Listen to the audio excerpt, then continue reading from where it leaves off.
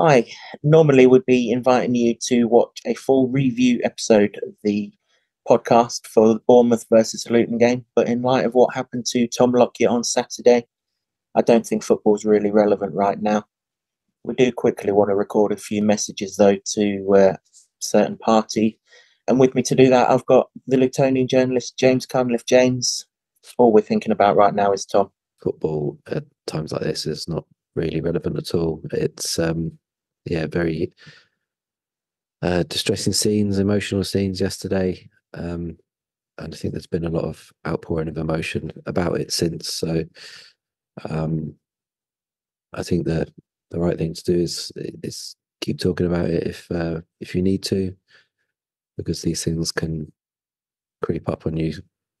Whether you're there or not, we're all, as Luton fans, football fans indeed, we're all united on this one thing that we just want Tom to be healthy and recover. Yeah, that's very much the overriding thought of everyone right now. Um, as I say, our thoughts are with Tom, but we would like to extend our gratitude to certain people. First and foremost, Philip Billing, the first person on the pitch to see Tom and go over and treat him.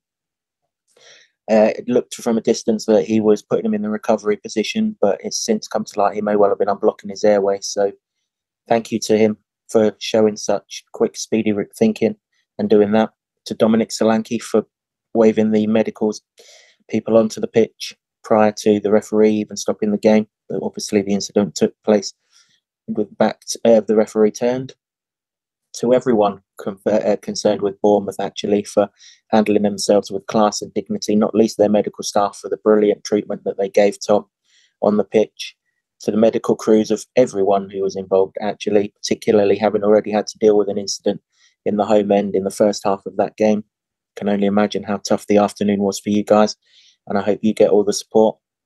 We'd like to send our support to the players of both teams. Nobody likes seeing incidents that we saw on the pitch on Saturday. And that was a teammate to ours and a rival, but friend of many of the opponents that were on the pitch on Saturday. So we hope that you have lots of love and support from those around you.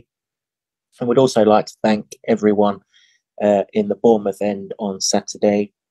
Nobody really knew what to do, but when Luton fans started singing "Old Tommy Tommy," for the Bournemouth fans to then join in as well, just showed that there are things greater than football and rivalries can be put to one side. And for the whole ground to cheer Tommy's name while he was getting treated and as he was stretchered off, and indeed to show the love and support that you did for our players and our manager, Rob Edwards, as he went round and thanked everyone himself, was full of respect and class. And we thank everyone involved for that. I mean, that for me, when people talk about the football family, is what it's all about. At the end of the day, it's just a game, and people and human life and health is far more important, way more important. And that reaction, it oozed class from Bournemouth. So thank you very much from everyone down there at the Vitality, and indeed everyone that I've seen posting positive messages on social media, because it's come from all sides, all clubs, all fans, all pundits, everyone. And I think that shows the measure of the situation, and probably even the measure of Tom Lockyer, who's well loved. Absolutely, yeah. We will be back when everyone's in a position to play football again, but right now it's not important. The only thing that is important is that you're safe and well, Tom. We all absolutely love you. We're only in the Premier League because of that winning goal you scored in the playoff semi-final. We love you to bits. More importantly than anything in this world, with Christmas approaching, we hope you're safe and well and you can be with your family at festive periods like all of us. Stay strong, mate, and we hope to see you soon. Best wishes, Tom.